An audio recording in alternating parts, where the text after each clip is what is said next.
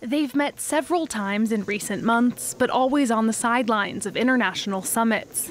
This time, Italian leader Giorgia Meloni is on an official visit to the Élysée Palace. On the agenda, the application of a bilateral cooperation treaty between Paris and Rome signed by Meloni's predecessor and their joint support of Ukraine, emphasized by Emmanuel Macron.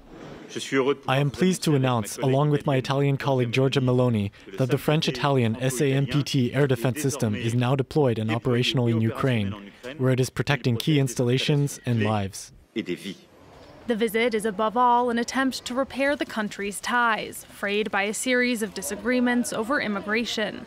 The last run-in at the start of May saw Italy's foreign affairs minister cancel a visit to Paris, after France's interior minister said Giorgia Meloni's government was incapable of resolving migration problems.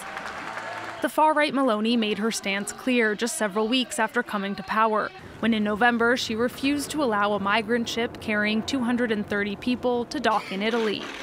France accepted the ship, but retaliated by suspending plans to welcome 3,500 migrants from Italy, an attitude criticized at the time by Meloni, who's calling for a more even distribution of refugees throughout Europe. I've been very struck by the French government's aggressive reaction. Since the start of this year, Italy has received on its national territory almost 90,000 migrants. Earlier this month, European countries agreed on a strict reform of their asylum laws, including fines for countries that refuse to host asylum seekers.